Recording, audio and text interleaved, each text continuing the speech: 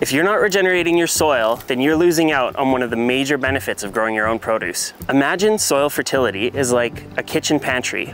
A well-stocked pantry provides all the ingredients and resources necessary to make healthy meals. In the same way, your soil's health will lead to nutrient-rich, diverse, and strong crop yields that are more resistant to pests and harsh weather. Let me show you 3 levels of soil regeneration from beginner to expert. And we'll start with the basics. The first level is all about setting your foundation, which means the composition of your soil.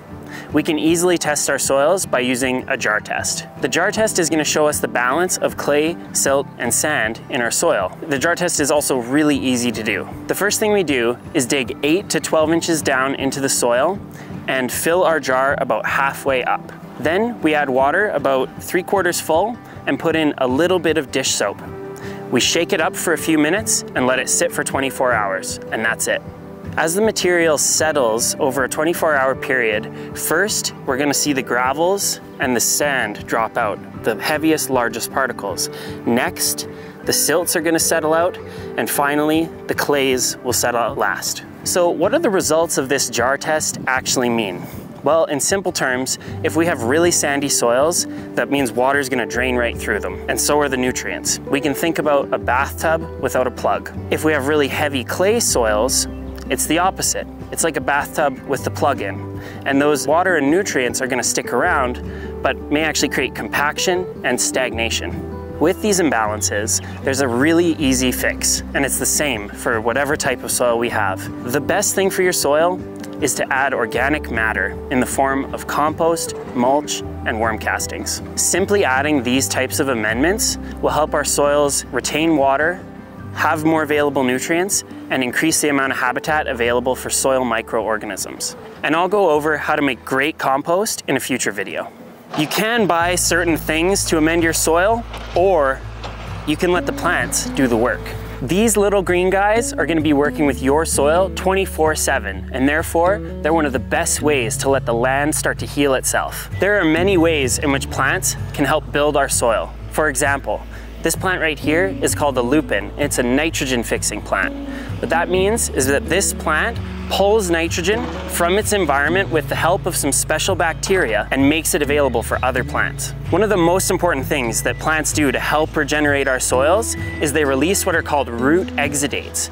These root exudates literally feed the soil microbiology. We want to have plants with different types of structures, different shapes and sizes, both above ground and below ground. When we look at it from the below ground perspective, we want roots at all the different layers of the soil, from very shallow rooting species all the way to deep taprooting species. What happens within that is we get root exudates being released at all the different levels, and we also get nutrient uptake from different levels in the soil. A couple other ways that we can work with plants to regenerate our soil include cover cropping in our vegetable gardens and annual cropping systems, or growing living ground covers in our perennial food forests. Within both of those types of systems, we can do what's called chop and drop, and that's literally taking plants' excess biomass and dropping it back on the ground and allowing that to feed the soil. Here at Morningside, we're going to be doing all of the above in order to work with plants to help us regenerate our soil. And for the most part, that's going to be happening inside of our vegetable garden, which is surrounded by a food forest.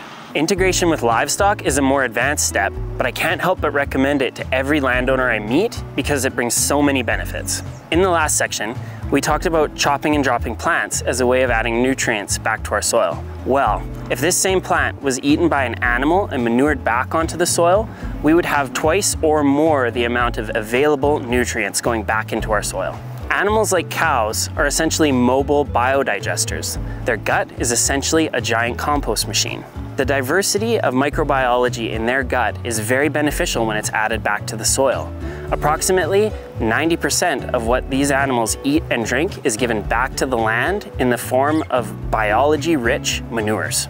The reason why so many places in the Canadian prairies, and even where we are here in Morningside, have such great topsoil is because of ancient herds of bison and how they used to graze the land. And we want to mimic that same pattern with how we manage our animals here at Morningside.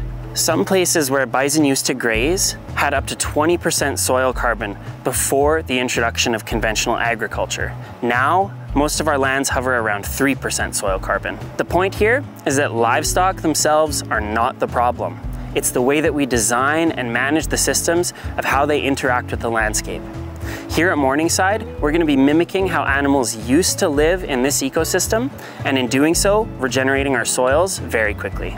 The list truly goes on, and while it takes some work to get started, it all just starts to make so much sense once you do.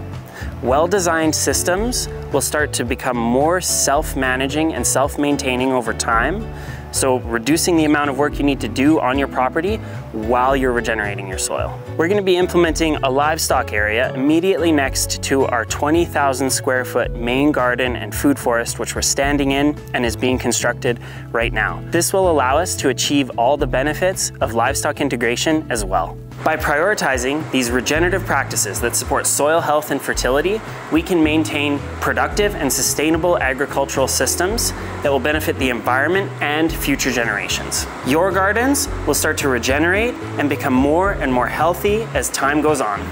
Thank you so much for watching. If you found this interesting and informative, please give us a like and a follow here, and also check out our newsletter where we share weekly information about the best regenerative practices in the world.